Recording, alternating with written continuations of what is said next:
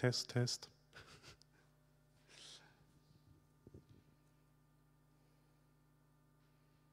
Okay. Good evening at Depot. I'm very happy to welcome at our place tonight Corina Apostol. She's curator at Tallinn Art Hall. She's also curator of the Estonian Pavilion at the Venice Biennale this year. And she's co-founder of Art Leaks and guest lecturer at Latvian Art Academy.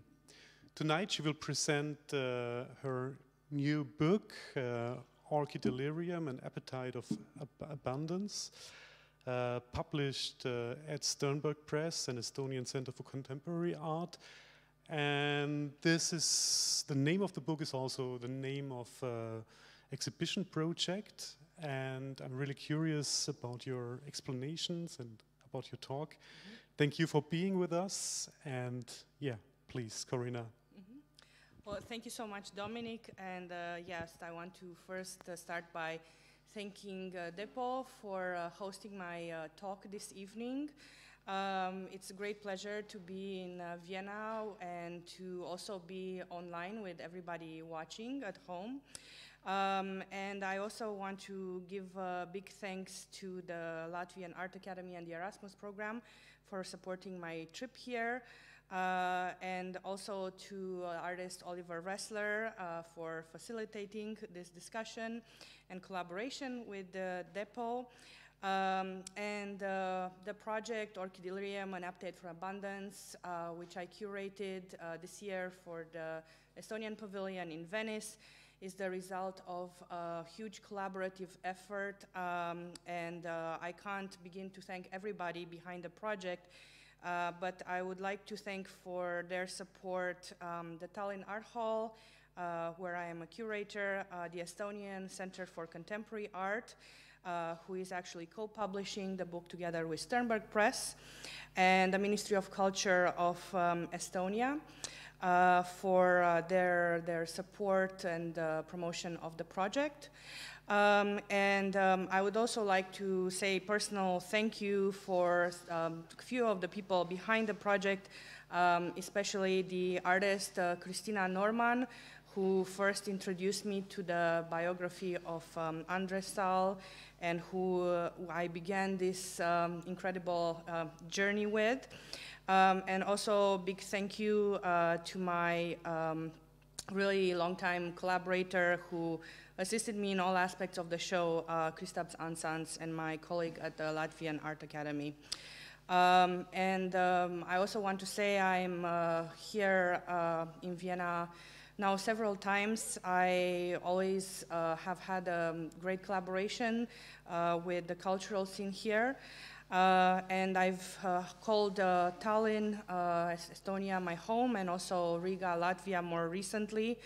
And I'm originally from Romania. And I also wanted to say a few words because of the situation that is happening right now in this area and at the border of our countries. And I would be remiss not to acknowledge the terrible attack that happened today in Ukraine and all those who perished and were impacted by this. And I wanted to start this talk by condemning what happened in the strongest possible terms.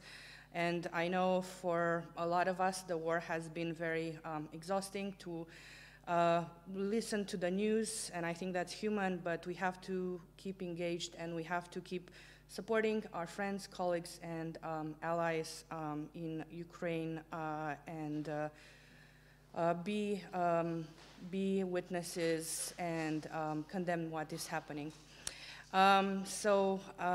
With this, and because my talk today is about botanical colonialisms, I want to begin by introducing you this project, which started actually, I think now it's 2.5 years ago, when I first began researching the biography of the botanical artist who was born in Estonia, Emily Rosalie Saal. She was then brought by her partner Andres Saal, who is a well-known Estonian writer, cartographer, world traveler, to Netherlands occupied Indonesia. And later she emigrated to the United States, where she was recognized for her talents as a botanical artist. And actually this journey into Emily's world and her life, which is kind of the case study of the Estonian Pavilion and of the related publication, began with my curiosity, not only about her biography, but about her works. And I remember I had a lot of trouble locating these works, as she had lived in different countries. And my first instinct was to go to Estonian archives, where I was unable to locate her works. And I later found out, together with Christina Norman, that her works had been rejected there. To the United States, and looking through different museum collections where her artwork was exhibited, notably the Los Angeles Museum of Art, Science, and History. I was also unable to trace her artworks there because they had been returned to her. But I think for me, the kind of aha moment with Emily began when I kind of gave up and I just started looking for her works on these trading sites. And I was very excited to find not the original of her works, but a lot of lithographs of them. And some of them are here. And similarly to a lot of these orchid hunters who were in the 19th century sent to faraway places to recover these and to collect these precious flowers for collectors in Europe, I found myself collecting these many lithographs of her work. And one of the first things that I noticed is that, of course, they're beautifully drawn. They show exquisite details of the plants from different stages of, from being from a bulb to, a flowering, beautiful flower. But I also noticed what was missing, and what was missing from this was the context. And they're usually presented on these white or cream backgrounds that don't tell us anything about the places from which these plants were taken from which they were drawn. So for me, the project began with, what is behind these beautiful images, what is behind this obsession with orchids in particular. And I singled out this project, and I called it Orchidelirium because in one of the first reviews of Emily's exhibition in Los Angeles, the press really honed in on this really rare collection of orchids that her artworks presented. And I noticed that at the time, even though she exhibited these works in 1926, there had been kind of this long-standing obsession with orchids. And this can be traced back by scholars from the 16th century when Europeans were first introduced to tropical orchids, and can be traced down through history and create this kind of visual language of coloniality here in Europe, where they become a symbol of status, of privilege, of nobility. And I even read accounts where these flowers were traded to be more expensive than jewels, than gold, which seems incredible now to us because we live in a time where we see orchids everywhere. In fact, if you walk down the street, probably you'll see a shop or something that a person's window that has these orchids. And they're actually copies or clones of orchids that were once very plentiful and thriving in native contexts in Indonesia, in other places in Southeast Asia. And I was also very surprised to find out that in this original context, some of these orchids can't be found anymore because they have been cultivated and taken so much that they are extinct.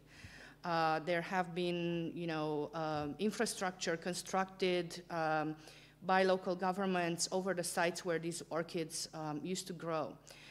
So suddenly from these very, I would say simple, elegant, beautiful images, I was kind of immersed in these super complex and entangled histories. And I was especially excited with this project, which for me has been a lot of, research and a lot of learning also for me, to put in dialogue Estonia and Estonian culture and history together with Indonesia and together with the Netherlands, and to kind of examine this triangle and to kind of look at the colonial structures behind these power relations through the metaphor of the orchids. And by the way, I should say the title Orchidelirium is actually a word that was used in Victorian England in the 19th century, and it really described this power of seduction of the orchids. It was something like the tulip madness in Holland. For me, tracing this kind of continued fascination and obsession with orchids was really very contemporary. It was not just something of the past. And of course, throughout the project and throughout the research, I discovered that the legacies and the consequences of artists who were engaged in producing this visual vocabulary of botanical coloniality, and also the decisions made to build certain colonial buildings or certain architecture in the place of indigenous forests. This is something that we're still living with today, and this is something that usually people don't connect when they're looking just at these beautiful flowers. For example, being in Venice at the Venice Biennale, you can't escape this reality that you are standing on land that is about to go to sink, to go into the water in quite soon, maybe within our lifetimes. But as one of my colleagues pointed out to me, Dennis Dizon, when I was researching this, not a lot of people know that actually Jakarta is sinking right now, and actually also in our lifetime, Jakarta will be no longer the capital will be moved to Borneo. If you look deeper into why this is happening, it is partly because of the different methods of segregation and different infrastructure that was built during the colonial period that kind of created this massive disaster to happen. In the book where I'm trying together with one of my really closest collaborators on this project, the curator Sadia Boonstra, to give you a kind of historical overview of how we got here and why is it important to look at this now. And for me, from the beginning, it was very important to engage and to create these very meaningful connections with artists and scholars in Indonesia, and with Christina Norman, it was part of kind of the ethos of the project. However, during the years that we spent on it, we realized that we would not be able to go there because of the travel restrictions during the pandemic and so on. So we thought, okay, how do we bring in these voices then into our project if we can't travel there? And how do we translate these many, conversations that we had, all these insights and learning about each of our histories? So this book and this project became kind of the site for, dialogues, the site for kind of discussions and debate how to present this kind of interconnected histories. And also I should say that this is also something that in Estonia, it hasn't been discussed, at least not from this angle. One, from this botanical angle, from the angle of decoloniality, and also from a feminist perspective and from the perspective of women who were living in patriarchal societies, and also from the perspective of race. And for us, all of these elements were interconnected: the landscape, the coloniality, gender, and race all together. So with this publication and with this project, we try to kind of untangle and to kind of highlight the overlaps. And for example, what you are looking at here is part of the research where we were looking at, you know, what were the possibilities for women who were, you know, coming from a modest background, such as Emily Saal, to become emancipated in Estonia. And art was one of the few occupations that was considered appropriate for women at the time. So you had a lot of young girls, such as Emily, go to study in Tartu, in Estonia, which was then part of the Russian Empire. Also to St. Petersburg, where Emily also studied. And there they could find something, you know, to make of themselves that was something creative. And we also looked at, for example, the habit of collection that was happening by the imperial families in Europe and in Russia at the time, where orchids were used as diplomatic gifts and were exchanged. And this massive worm houses were built to grow these specimens that were you know, brought from different parts of the globe where you know, that were under the colonial empires at the time. And then they were donated to places like Estonia, where they were encouraged to build their own, where they were encouraged to build their own botanical gardens. The botanical garden was also something that was very important to us, and was this kind of site of transformation, of translation of this indigenous nature into European culture, where plants were given different names, their taxonomies were changed. Also, the meaning of these plants changed as they were transferred from one site to another. So, for example, in indigenous cultures in Indonesia, some of these orchids were used for medicinal purposes. They were not just decoration or something pretty to look at.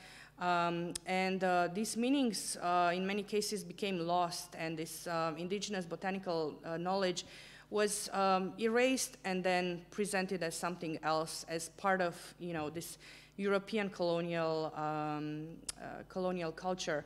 In the image on the bottom right, we found an example of a manor house that was a space for Baltic German nobility in Estonia at the time, where one of the military men in Estonia, when he retired, he decided to have his own orchid garden and decided to dedicate himself to the kind of growth of orchids, and was combining the orchids with this you know, European painting and these lavish interiors.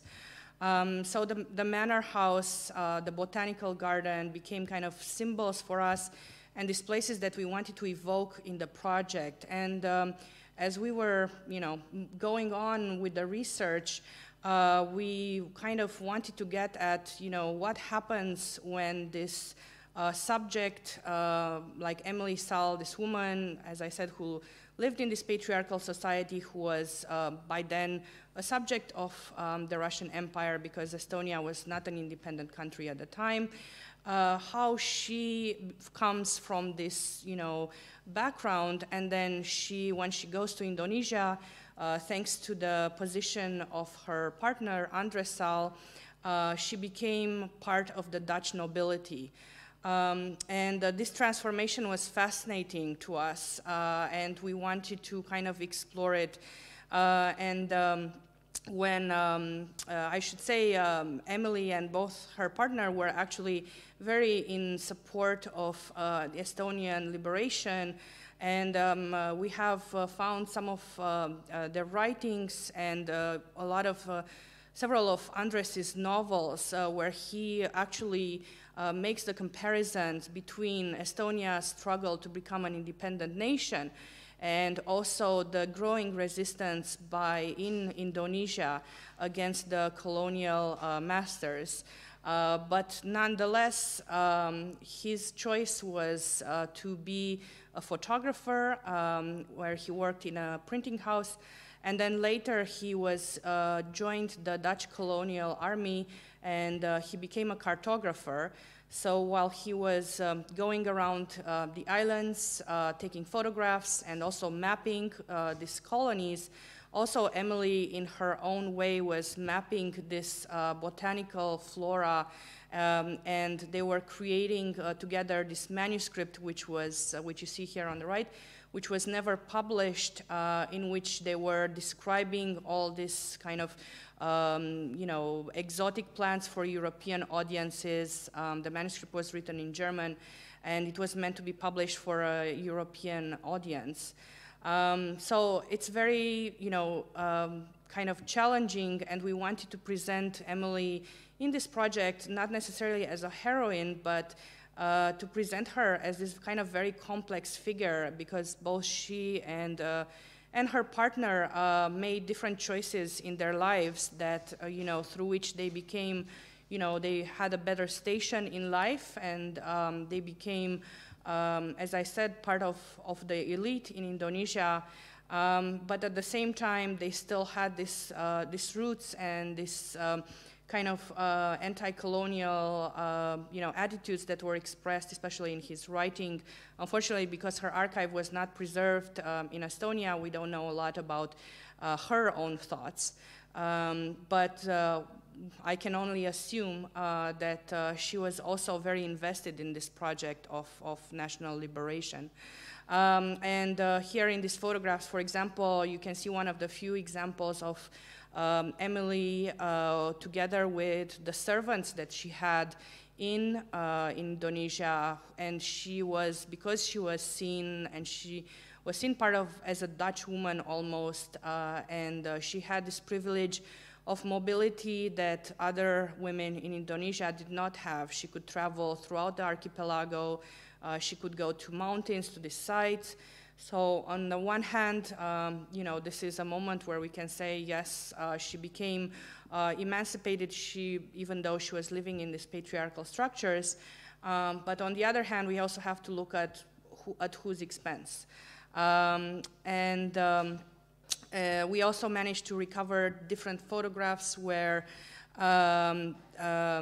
that are presented through this colonial lens, of course, because they are taken by European photographers, which shows this kind of subservient, position in which indigenous people were put there, who were in the service of this elite, and whose names we don't even know. Here on the photograph that you see on the right, you have this, a white man who's a gardener, and you can barely see his gardeners, who are all locals, who are kind of like blended in the in the landscape, and who are kind of presented as in the service of this person.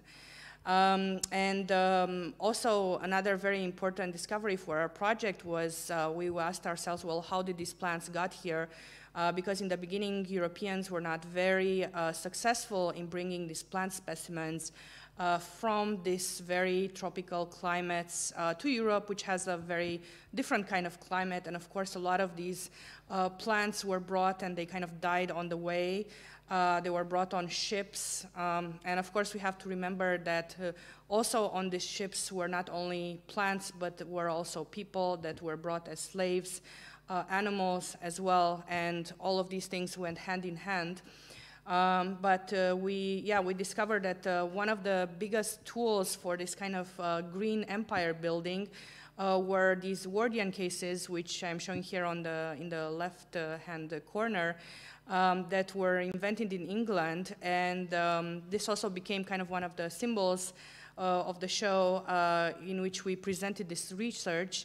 And in these cases, thanks to this very kind of simple, invention, that plants were kept under glass and protected by these cases, they managed to bring, so many specimens, not only orchids, but, other very important plants, which then became commercialized and became, a very important and very lucrative part of the Dutch Empire. And of course, during this project, we are also keeping in mind how what was happening then in Indonesia also, and all this unrest that was beginning to take root at the end of the 19th century, beginning of the 20th century, also mirrored the unrest that was happening in Europe and in Russia, because also during that time we had the revolutions, which also affected Estonia and its own kind of feudal system. And a lot of the manor houses that I showed this beautiful interior from, in the aftermath of the revolution, were ransacked and were destroyed, because they were seen as a symbol of the colonial power, different colonial power. Here on the left was also one of Andres's book covers, which is, he wrote 2 books, White Oath and White Morning, in which he described in detail the unrest that was happening in Indonesia, and this was the first time when European audiences were introduced to these cultures, and he was translating what was happening there for audiences back home. And actually these books, because of their paradoxically, because of their anti-imperial messages, could not be published actually when he was writing them in 1904 or 1908, because of the unrest that was happening also in the Russian Empire. And they ended up being published many years later, because these messages of what was happening in Indonesia were seen as dangerous ideas at the time. We also, one of, I think, the challenges for me with this project was, okay, we have this big archives of colonial, mostly photographs, but there's also a lot of paintings, lithographs, and so on. And I wanted to show, okay, what is something, how can we respond to this colonial gaze? What was on the other side? What was on the ground? Where are the kind of visions or voices of people living in the archipelago who were in Java when Emily was there, going through the mountains and collecting these orchids. Actually, I was made aware by Sadia there is actually not such a big archive, and because photography is also kind of a tool that was mostly developed in Europe, and people there on the ground did not have access or did not want to use the same visual methods. But we discovered that a lot of these histories of resistance to the Dutch colonizers were transmitted orally through oral traditions. And in some cases, we managed to find very rare photographs, like the one in the right-hand corner, where we learned about resistance that was taking root, for example, in the mountain complexes where Emily was also traveling, for example, from the Samin people who were protesting their forest being destroyed or being transformed in these monocultures for palm trees by refusing to work. I was very kind of impressed and inspired by this. So their refusal translated in laying on the ground or just simply standing by the trees that were supposed to be cut down and just refusing to do any work for their masters. Another very interesting aspect of this resistance and of the kind of moments in Emily and Andres's own history was a tradition that we discovered was this tiger fighting that actually I'm going to show later a clip that Christina is using in one of her films in the project. So these tiger fights were done in the, in the honor of the Dutch Queen, and they were allowed to be attended not only by the white Dutch colonizers, which you see in this depiction in the left-hand corner, who are standing, above, but they were also allowed to be witnessed by locals. And basically, these tiger fights were actually quite cruel. The tigers were kept in these cages, and then they were released, and basically the whole thing ended where, the tiger had to be sacrificed so that it was this kind of seen as this purification ritual from evil. And during one of these tiger fights that Andres witnessed, at some point, he has this moment in his travelogue where he's wondering, how long before these spears that are used to keep the tiger encircled and to kill this tiger are going to be used on the colonizers themselves, on the Dutch themselves. So I think for us, this was, again, one of these kind of key moments of transformation in his own consciousness, where he's thinking about, things that actually were going to happen in just a few years. And later on, our research took us to actually to Hollywood and to Los Angeles, although this seems very kind of, it seems out of a movie, but actually, Andres and Emily, after 20 years spent in Indonesia, they decided not to move back to Estonia, but they retired in Los Angeles. They lived in West Hollywood. And actually, thanks to this, I was able to trace her works because they were presented at this major art museum, which is today's LACMA. And back then, they showed all of her drawings of indigenous plants, all 300 of them, and this show was on display for the public to see for 2 years, which is a very long time.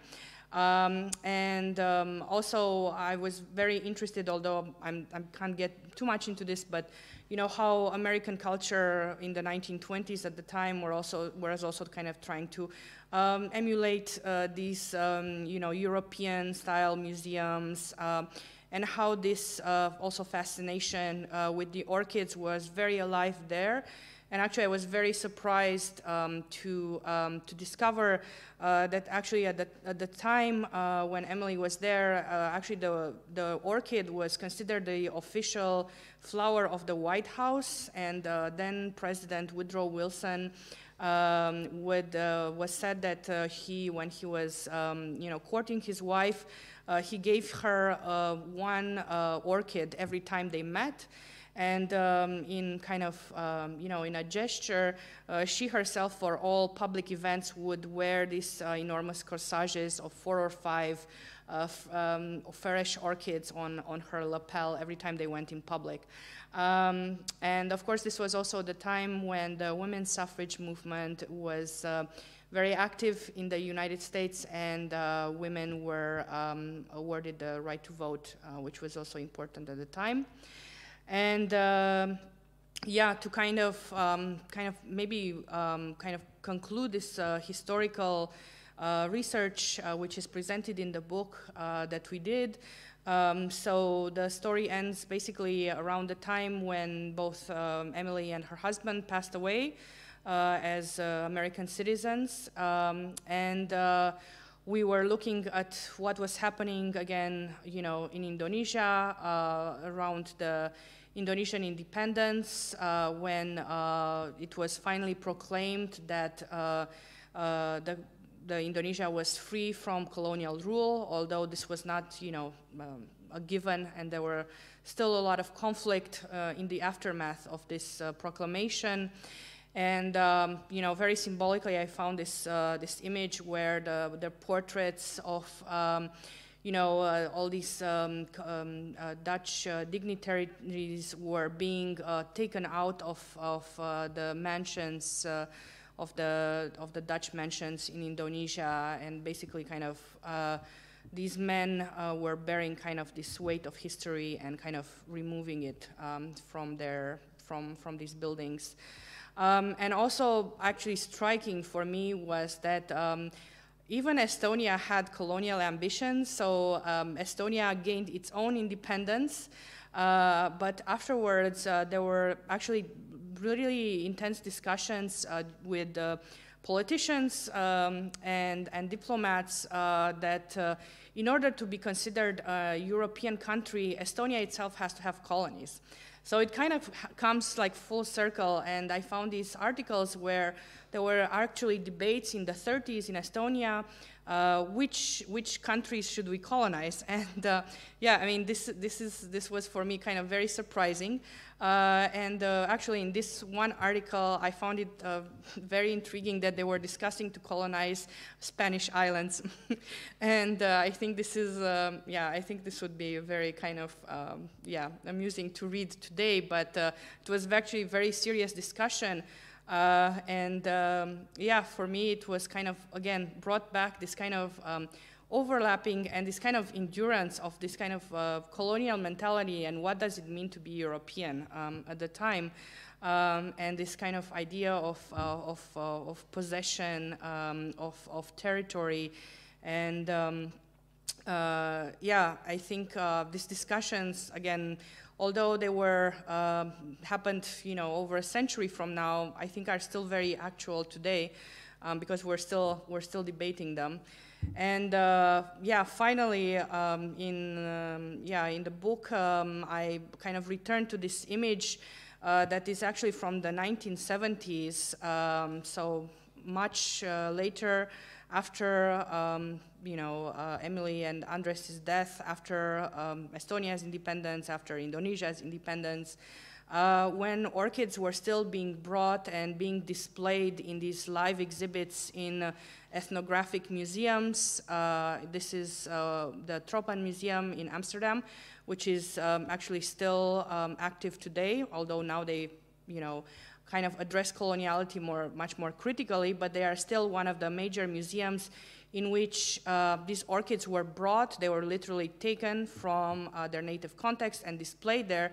And actually the exhibition Orchids that happened in 1971 was one of the biggest kind of bestsellers, blockbuster hit exhibitions, and for the museums, and kind of showing the endurance of this fascination with the orchids. And of course today there are big debates happening in the Netherlands, not only in the Netherlands, but in many other former capitals of empire, of what to do with these artifacts and how should we return them.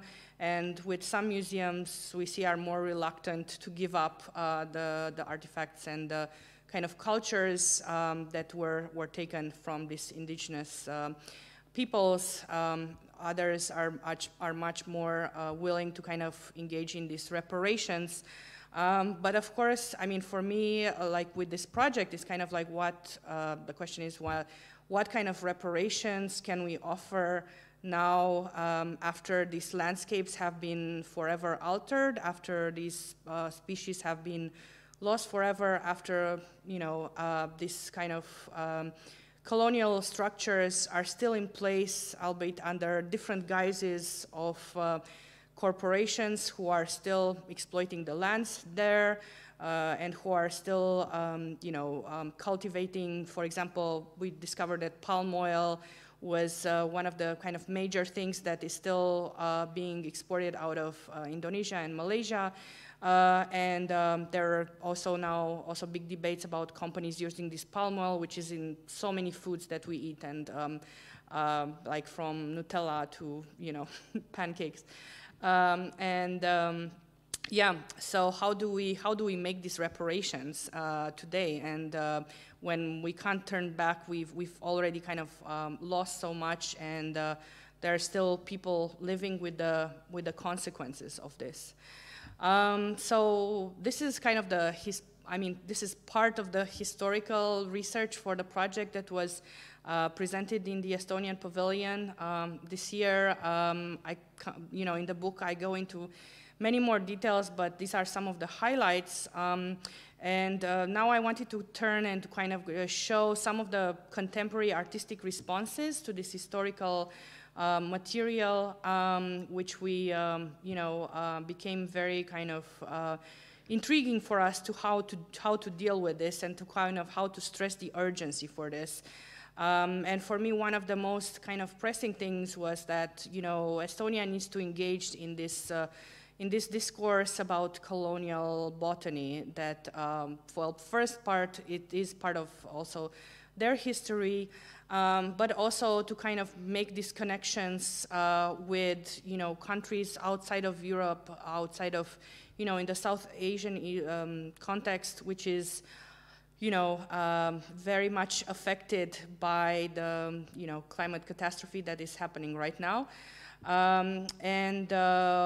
Also to kind of like reflect on its own history, and to kind of reflect on how even in Estonia these systems of exploiting the lands and making all these kind of extractive industries available in Estonia is something that is still happening today. And I'm going to actually connect this to the orchids back. But this is a film that I will show a very short clip from by Christina Norman that was commissioned from this project. It's called Ripoff. And in the film, the main actress, Caroline Poska, and her sister Pia is playing a double role of being both in the position of the servant and the lady of the manor. And as I said, these manor houses, which are almost extinct in Estonia today because they were destroyed during the revolution, are kind of, this site where we were able to film together with Christina, and where we were able to kind of like recreate what might have been there. So I will just play the clip for a few minutes, and then I will say a few words more.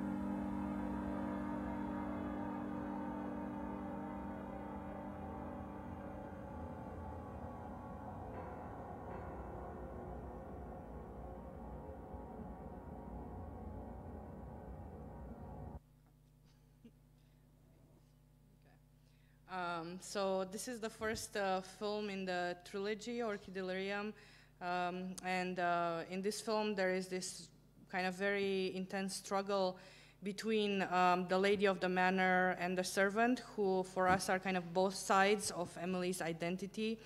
And during the film, which is longer, which you can see in the exhibition, there is this kind of transfer of identity happening. And this kind of servant who is in the first place in this subservient position ends up entering the kind of dream world and fantasy of her master, who is an accomplished orchid painter. And during this kind of exchange, she ends up taking her artistry, her and even her identity. And it's on purpose that we, you know, we kind of behind the scenes made the actresses look almost the same, because we wanted to kind of have them almost kind of interchangeable, and to kind of speak to this, you know, duality, and all of the films and also the project has at its core this kind of duality of who is the colonized and who is the colonizer, who is in the position of power, how these things are reversed, and what happens in this kind of cultural transfer and this power kind of dynamic between women. And all the films have at their center yeah, the women's kind of imaginations and their actions. And this is, of course, because we are entering this kind of universe of Emily through, you know, Christina's kind of imagination, and through this kind of almost mythical world, which is, you know, it's still here with us, but it also feels far away.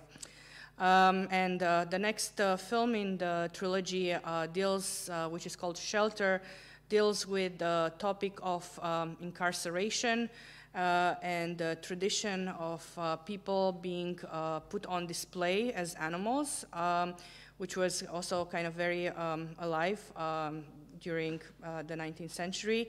And the film has its protagonist played by Teresa Silva, very accomplished choreographer, a woman who is the gatekeeper. She is the one that is, you know, taking care of the animals behind the cages. But during the film, we see that she herself becomes entrapped in her own cage. So I will play also very little over this.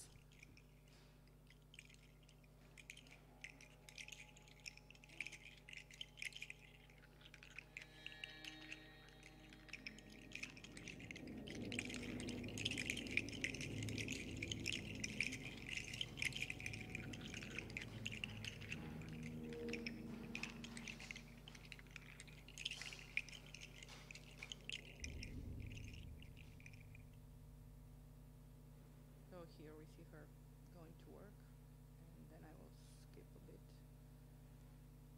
Oops.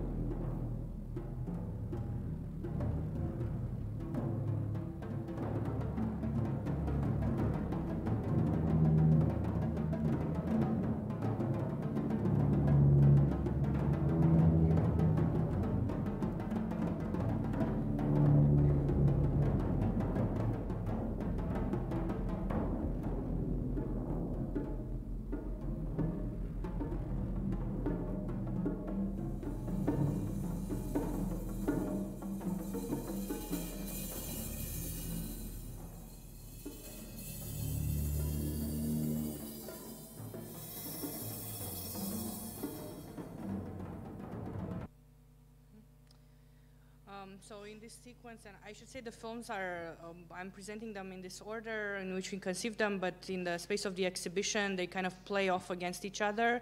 And also the soundtrack, which was developed by Mart Marslil, they're all kind of mixing together.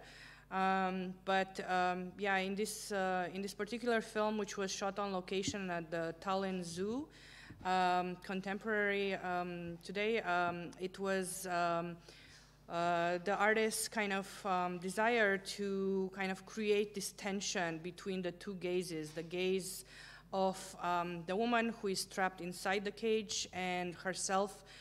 We see her transforming into this sort of animal. And the gaze from the outside of visitors, and those are actually genuine, candid reactions to what was happening at the time.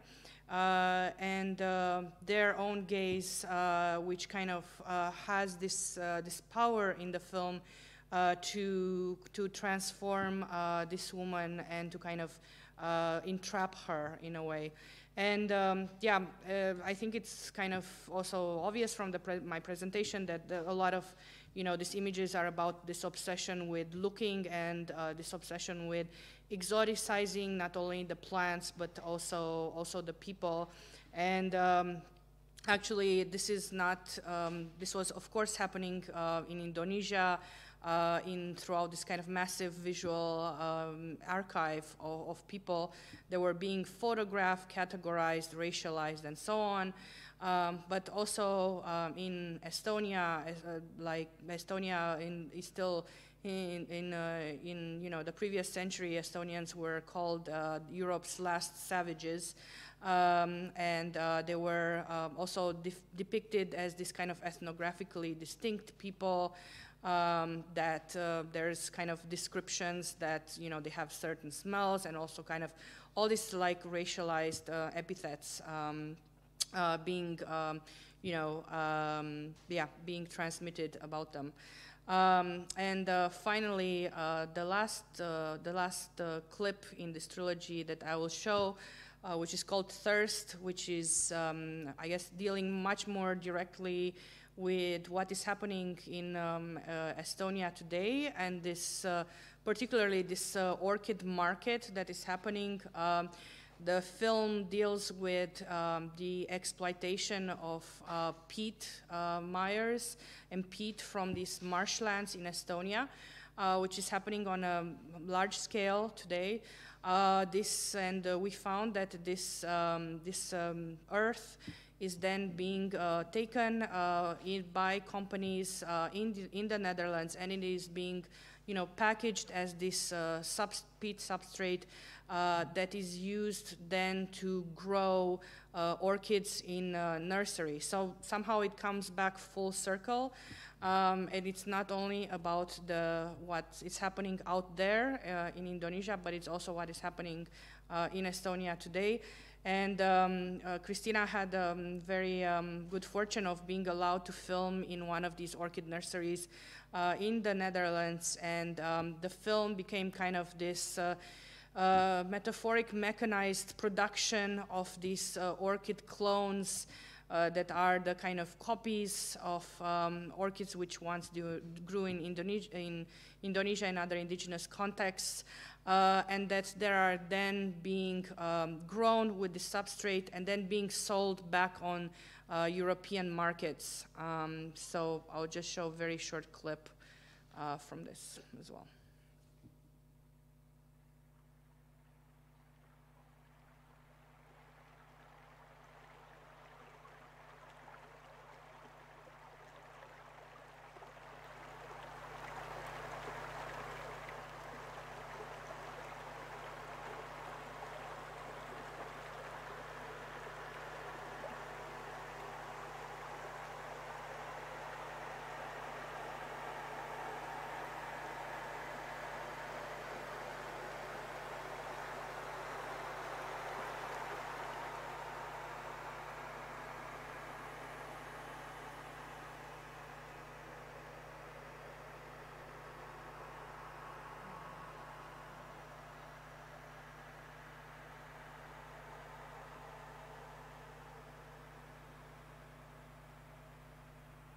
are these marshlands where the exploitation is happening today.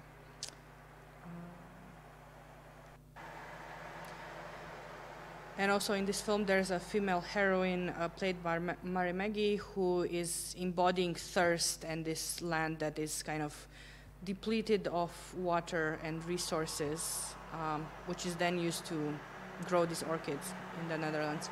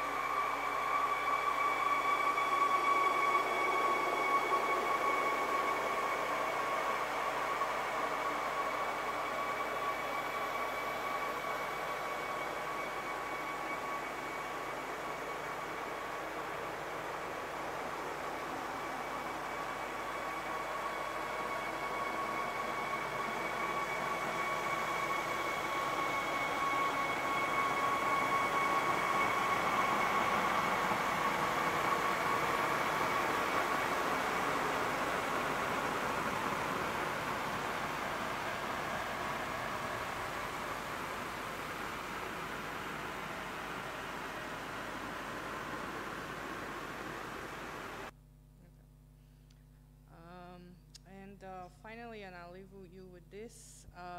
So after all of this, we felt it was important to do justice to the project, and because we weren't, as I said, able to travel to Indonesia or film anything there ourselves, except have these exchanges, and we thought what better way to have these voices from the ground there. And we invited also a dancer and choreographer, Eko Suprianto, to create an additional film to be in dialogue with this film trilogy, which I showed clips from, and to kind of return the gaze, in a sense, and to kind of give us a glimpse of you know, the ways of symbolic, but also kind of physical embodiments of resistance happening there right now.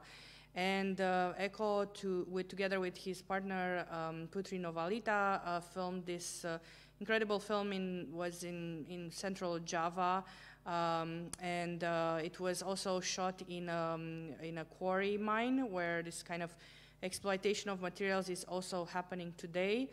And in the film, both of them are showing this kind of different engagement with nature and kind of like returning us to this kind of, pre-colonial ways of engagement where there is not this kind of separation, commodification, and so on of the relationship with the landscape. I will just show a very short clip with this and end with this.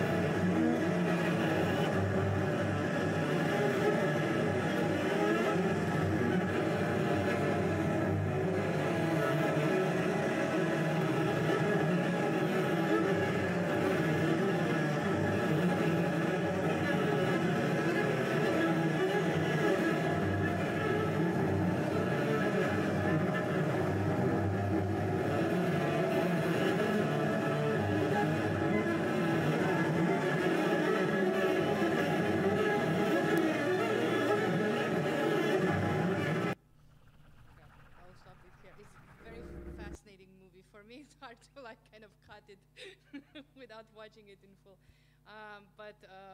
Yeah, I'm super grateful to Sadia for facilitating this film, and to Echo also, who choreographed it. And yeah, I think it's for them it's kind of their attempt to, like as I said, to kind of shake off the colonial gaze, to kind of present the orchid for what it is, and to kind of show this kind of agile and resilient gesture, and to show the kind of like the fragility of the landscape, and of kind of the exploitation also that is happening there now and today. And yeah, there's a lot of more things that I could say, but I think I'm going to end here and just say that if you happen to be in Venice, the exhibition is still on until November 29th, and the book will also come out later this fall, and together with the artists and other collaborative contributors to the project, there are also different scholars from Estonia and Indonesia contributing with original texts that kind of give even more depth to kind of the fragments that I've laid out here today. And yeah, finally, just wanted to also thank Laura Papa, who designed the book and the orchid font that I showed in the beginning, which has been kind of also a big part of the visual identity of the project. So I think I will stop here, and I can take any kind of questions, and thanks for everybody for being here and people who are also watching online. Yeah. Not sure how to take questions online, but yeah, if there's any. Oh, go ahead. Thanks. Straight to the questions. Thanks, Corina, for this presentation. I think it's wonderful how you combine this research, these historical documents, this material from the archives, and how the artists respond to this, and how you bring this together in an exhibition.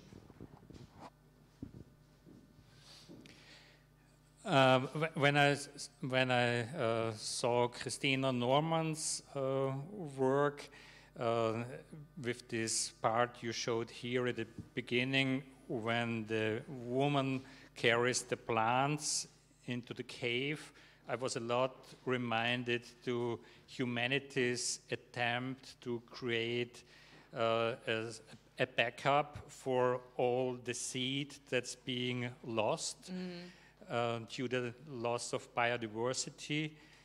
And yeah, the most well-known example to get such a backup is, of course, this global seed vault in Svalbard, where different seeds and crops have been stored for quite a bit already, and some of them have already been required just because they got extinct or were lost more or less outside in our landscapes.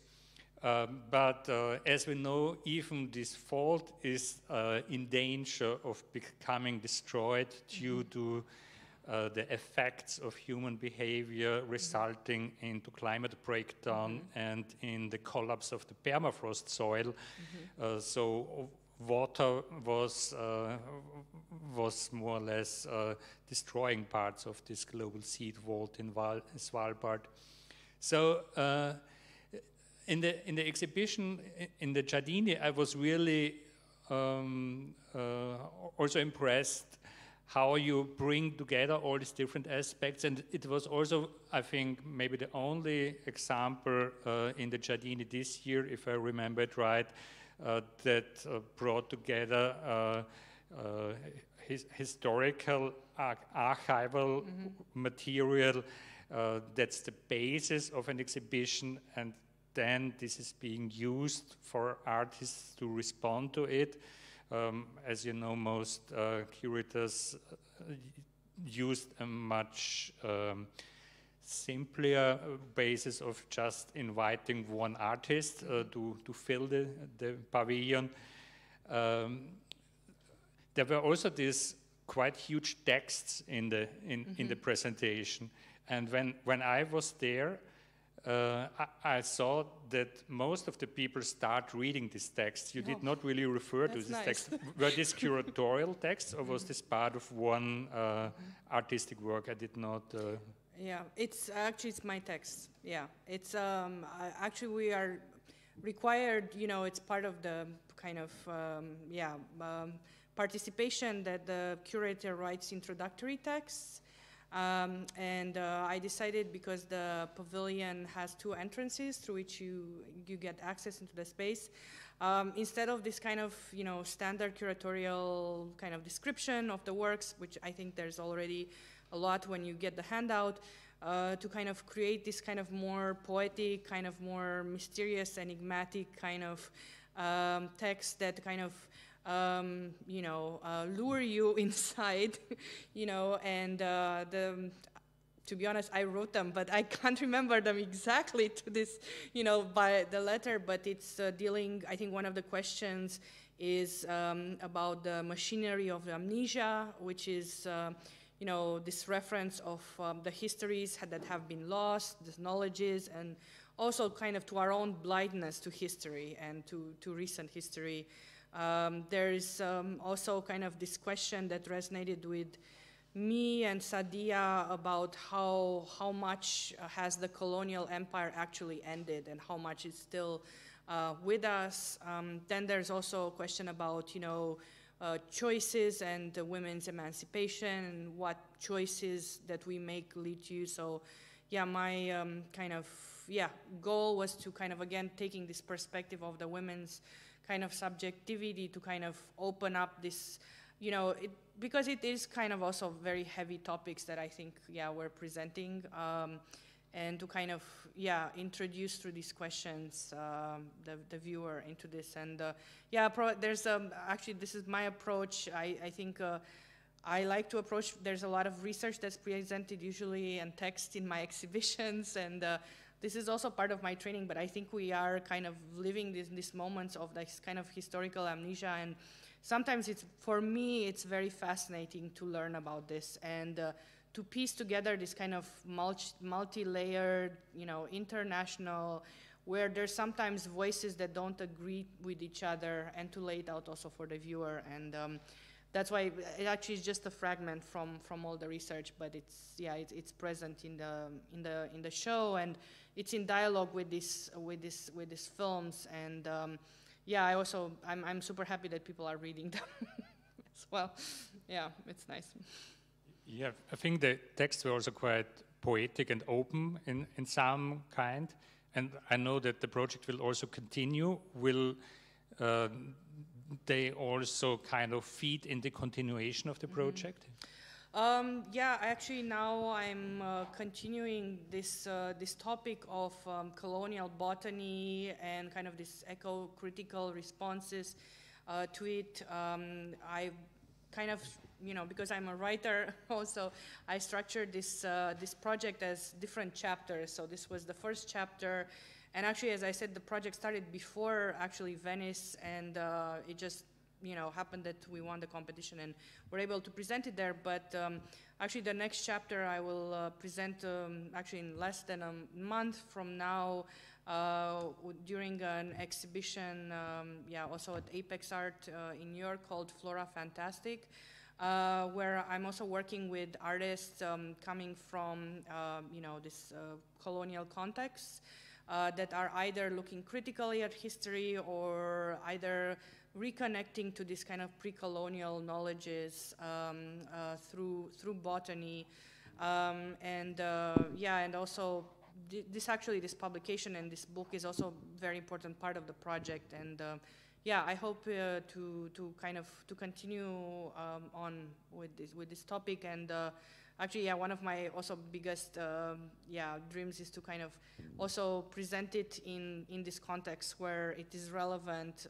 So I also want to work more with artists in Indonesia and that context, which, you know, I've had a lot of exchanges with, but I haven't managed to meet in person because of different travel restrictions. And yeah, I think it's important also to show it, yeah, in the Netherlands, and also, yeah, as I said, in this kind of former capitals of empire, which are kind of now at the center of these huge debates about returning a repatriation, you know, making this kind of amends for these damages.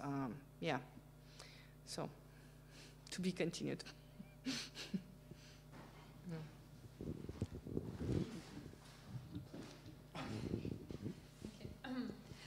Actually, I'm very curious how the work with artists was organized. Mm-hmm. I mean, how did you select them, and how much of your research they were aware of, Mm-hmm. and was there any freedom to which aspects of the research they needed to respond? Yeah, so as I said with this particular project, actually Christina Norman came with me with this idea of exploring colonial entanglements between Estonia and other contexts. And we began kind of digging together into this material. Later on, we invited other artists and contributors to the project, and the kind of like the research grew. Like even today, I have this kind of massive folders with all these images that I don't have the space to show, you know, even in the exhibition. And yeah, I think like we were telling kind of all of us kind of asked us ourselves, what is our own stake in telling this story? Who is telling this story? Why are we telling this story? And we agreed that cannot be one story, that we need to have this polyphony of voices in the exhibition that you see kind of like coming together in the same space. And yeah, as I was more kind of fascinated about this like historical part, and yeah, a lot of the artists that I worked with also have this kind of research-based practice, but also like they also brought in kind of their own context and cultural background, and you know, some of the research that's presented in the book is done by, you know, scholars in Estonia like Ulrike Plath or Linda Kalundi, and also Sadia, who comes from Indonesia. So everybody was kind of bringing something to the table, basically. And out of it, we decided to, yeah, we created this kind of multi-layered, you know, project. And I think somebody told me recently, like, it's kind of like this, not excessive curating, but this kind of like strategy of excess, and this kind of presenting something, not trying to kind of simplify it, but presenting it in its complexity and kind of guiding the visitor or giving hints on how to read this material, and kind of like making this kind of like experience for the viewer, which I hope translated well in the show. And yeah, so, and oh yeah, how we selected the artists. Yeah, I mean, it was kind of like I wanted to work with artists who were, you know, also when I was asked, before I got this commission, I was asked, you know, like if I would even apply to this, and I said no, because I'm not from Estonia, I just live there, I don't feel, you know, like, yeah, it's kind of, what does it mean to represent a country, a nation, you know, in Venice anyway.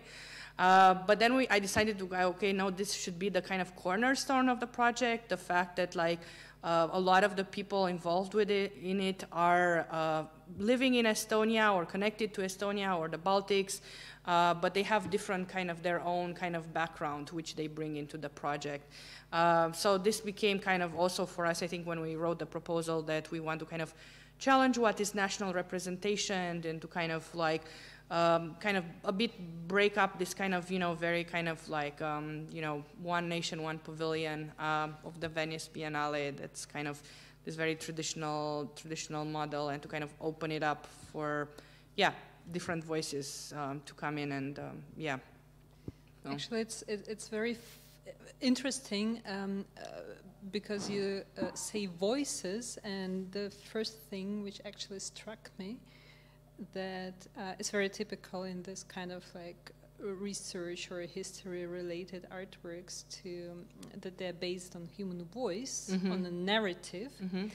And this thing absolutely lacks any. Oh, the films, you mean? Yeah, or probably this excerpts you showed, but it brings this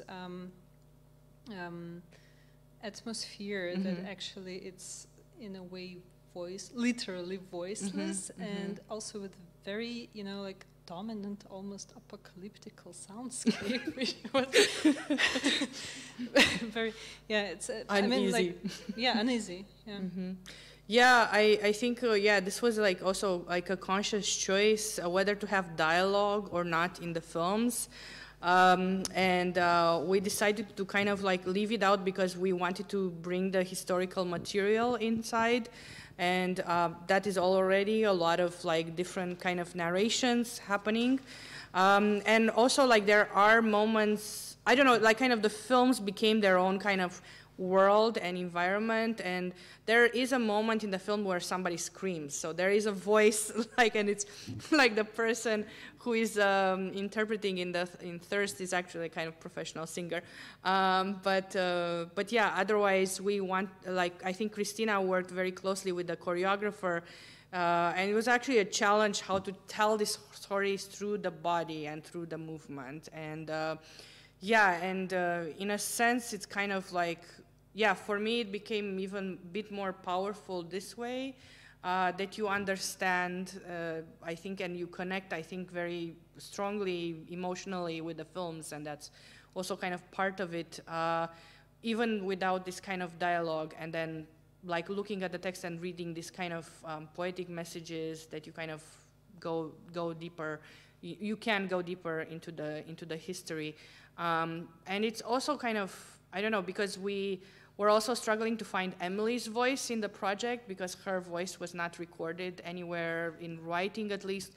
The most I found was some postcards that she wrote at some point. And also, like, I also wanted to bring out, like, when we were talking to Christina, the kind of like voice of the orchid, and we had like a big discussion of this, of how the orchid would sound or something, but in the end we didn't. But it's mostly this kind of like the orchid gazing back at you and looking back at you, and so it became more about this kind of like yeah, enlivening the orchids, and the kind of, especially in this third film, it's really about kind of how they're being birthed and produced and machined around and kind of moved and packaged, and the kind of how they're kind of at some point in the film there's this kind of massive field of orchids looking back at you. Yeah, so it kind of became its own world and device. Yeah. Okay, thank you for your presentation. Nice to see you. Nice to see you. These are my colleagues and friends from Romania. One of them even from my hometown. So I'm just wondering that you are mentioning the context for the missing context for the plants at the beginning, and I was curious about the decision to make this exhibition at the Dutch Pavilion. Yeah. And the question is not why, because it's evident, but how. So this was more like a curiosity how. Yeah. You managed. How did we end up yeah, exactly. there? Yeah, actually, this it kind of, I think it was fate a little bit, because we started this project. It was meant as an exhibition for the Tallinn Art Hall, where I'm a curator, and it was especially meant for, originally for an Estonian audience to get into these stories, and we had different case studies planned and so on. And one of the case studies was this Andre Sal and Emily Sal and their connection to Indonesia and to the Netherlands. And then we learned about this open call for the Estonian pavilion, that it would happen in the Dutch pavilion by the invitation of the Mondrian Foundation.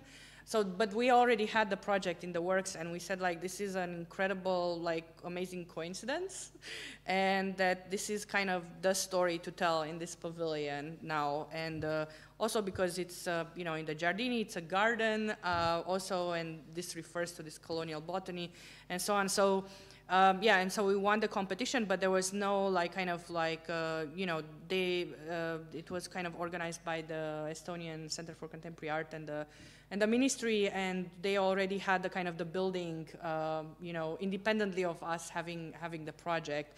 But we just thought, like when we were applying, that it is kind of like a perfect fit for that place, and I mean, I think it was.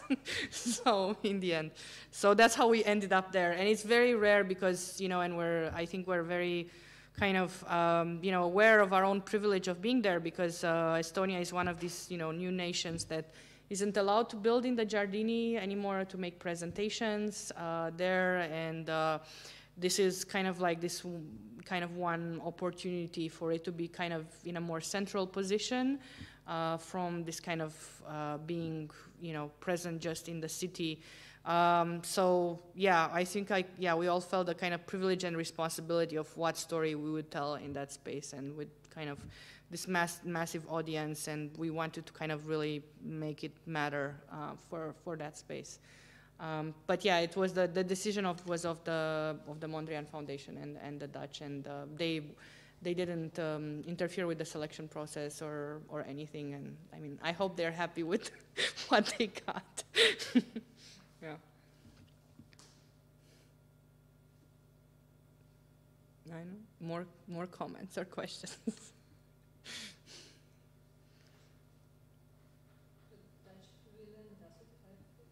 No, Estonia doesn't have its own pavilion. No, I mean, like, if Estonia isn't... Where is oh, okay, yeah, this is also a question we got. Yeah, it's in the city, it's Melanie Bonaio's project. So they decided to be in Cannaregio and to kind of do a project in yeah, it's a former church there, yeah. They wanted to change things, but that was kind of their decision, yeah, to do that. But I hear the Biennale is kind of not looking very favorably on this kind of exchanges, and they don't like when people, nations, you know, kind of exchange places. So I think they're kind of trying to discourage this, but I think it's a good idea. Yeah, more exciting things can happen, and yeah.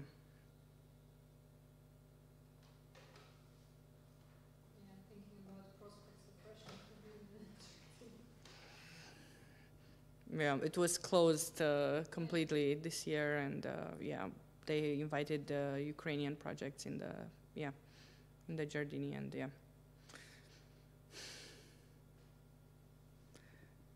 But I know. Thank you. If there's no more questions, I don't know how to end the transmission or. Well, I would say thank you, Corina, for your interesting talk. Thank you to the audience here and online.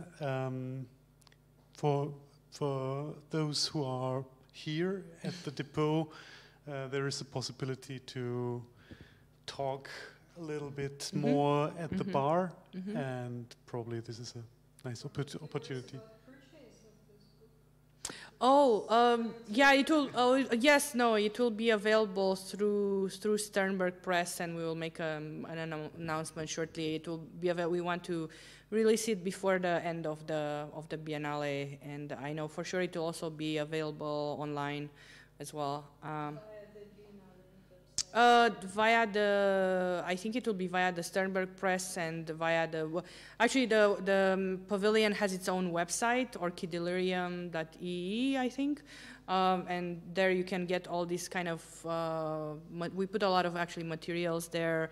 There's also kind of guided tours of the exhibitions with me and the artists, and also this kind of virtual exhibition guide where you can kind of visit the exhibition, you know, almost as if you were there, and so on, and all the texts that I talked about are there. So yeah, I think the website is the best. Yeah, thanks. Thanks for asking. Yeah. Okay. Okay. Thank you.